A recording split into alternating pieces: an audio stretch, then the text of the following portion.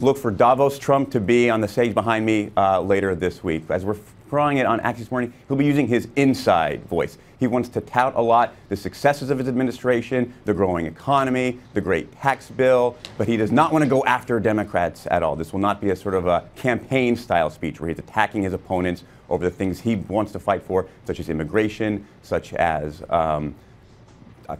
taxes. It'll be much more sort of trying to build bipartisanship ahead of the one last thing he wants to get this year before we all go home and run for re-election is infrastructure. Okay, well, let's talk about that. What do you think this infrastructure plan looks like? How detailed will he get?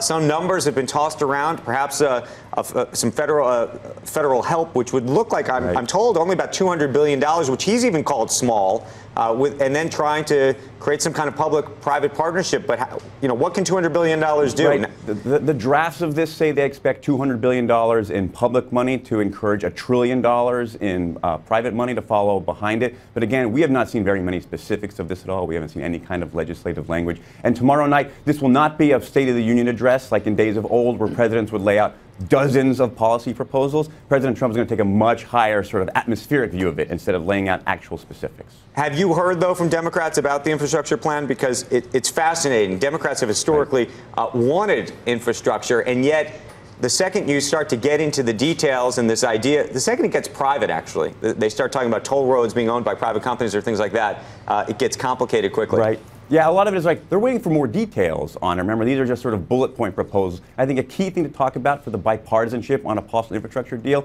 is, remember, we still have to solve immigration and a government shutdown, which is coming back on another couple of weeks. And the last shutdown really poisoned the well between Republicans and Democrats on the Hills, which makes me a little less optimistic on a deal on infrastructure. Hey there, thanks for checking out CNBC on YouTube. Be sure to subscribe to stay up to date on all of the day's biggest stories. You can also click on any of the videos around me to watch the latest from CNBC. Thanks for watching.